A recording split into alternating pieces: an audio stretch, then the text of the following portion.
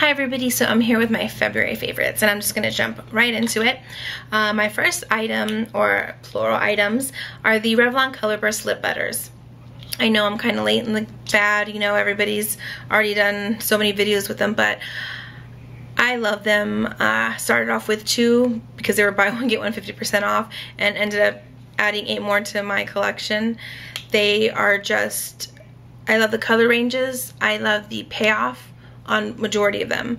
There's a couple of them that aren't so great with the payoff. You know, this one, the one that I'm wearing right now, Raspberry Pie, just one swipe and it's this color, and the same for Candy Apple, but they also are buildable, which is really nice too. But these are the 2. This is Raspberry Pie, this is Candy Apple. They just feel great, they're nourishing, and you can really get good deals, especially right now with Ulta. They're buy 2 get a 3rd free, and then if you go online you can get the coupon $3.50 off of $10 or more, so that qualifies. You can get those 2 deals in this product, so absolutely loving those. Next item, it's just always going to be in my favorites, Painterly Paint Pot by MAC. Love it. It just gives me a blank canvas. It really minimizes my creasing. Makes my eyeshadows, the colors more vibrant. Works extremely well with my oily lids, and that's just been like the biggest benefit of this, because trying on a whole bunch of other ones, they just did not do the job, and Painterly is just, it's just up there. I love it. I think I always will. It's hard for me to, it's a really awesome product. It's gonna have to come blow this out of the water for me to stop using it. Okay, and the next item is Kitten. It's an eyeshadow. This is by Stila. I've had this for a long time and kind of recently pulled it out again and started using it. Forgot how great this color was. I don't really like it for a highlighter. I love it for doing the inner kind of tear duct, or just kind of an all over lid color when you don't want to, you just want that shine but you're not going to do a whole dramatic look.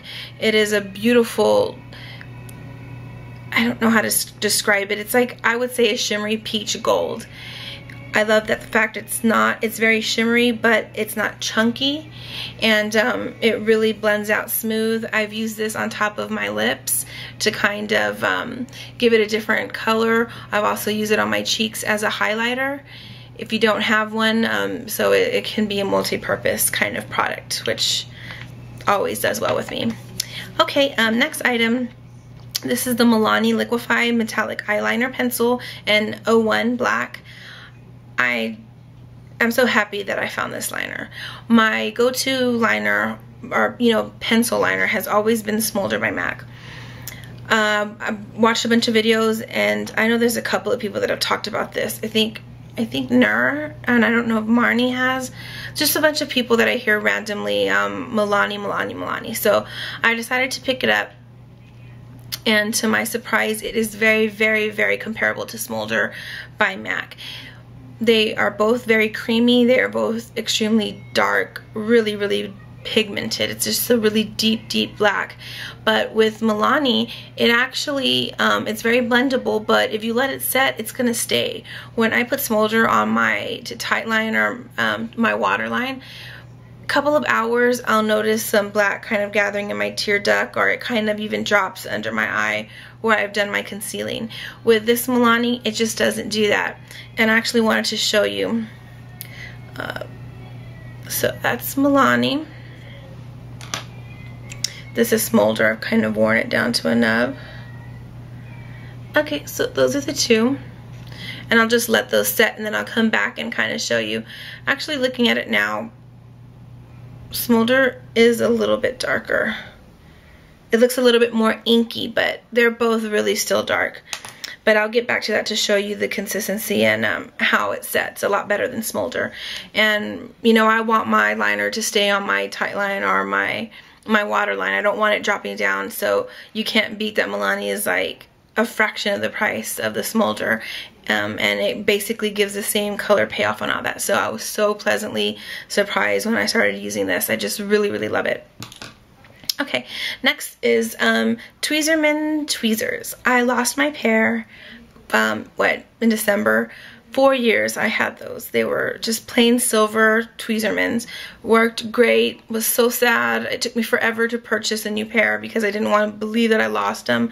And when I went to Sally's, the girl goes, "Oh, you should try the pink ones." She goes, "I've tried both, and the pink ones just seem to work, pull everything out." And I was like, "No, but the silver ones are a little bit, they seem thinner, so, you know, I like that.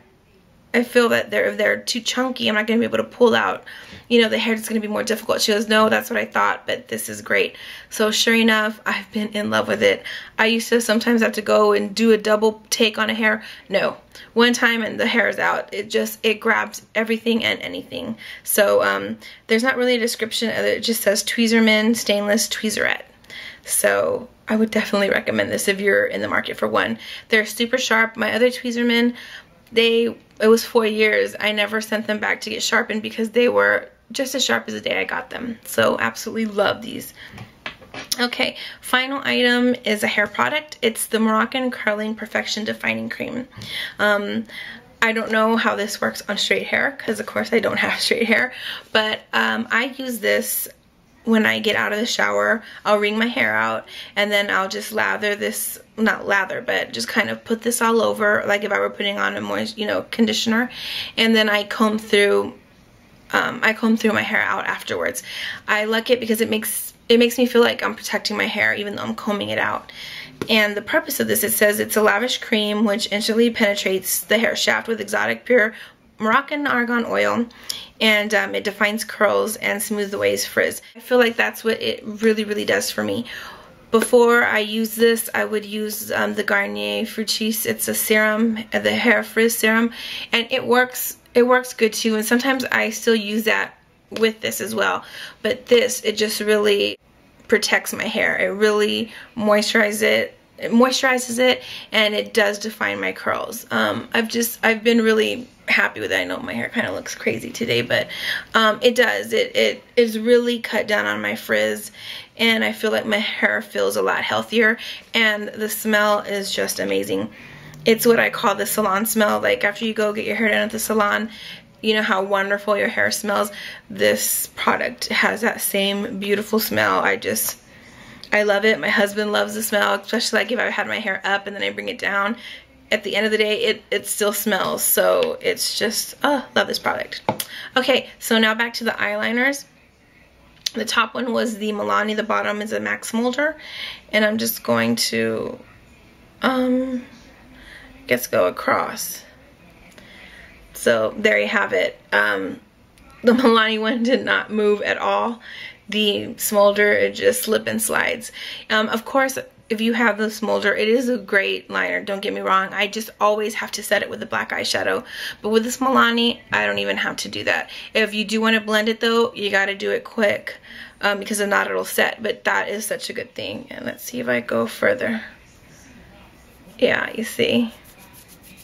It's amazing. It's amazing. So anyway, that's my February favorites. I hope you enjoyed them. I'm so interested to hear what are y'all's favorites currently. So just feel free to leave those below in the comments. And I look forward to seeing you in my next video. Take care, everybody. Bye.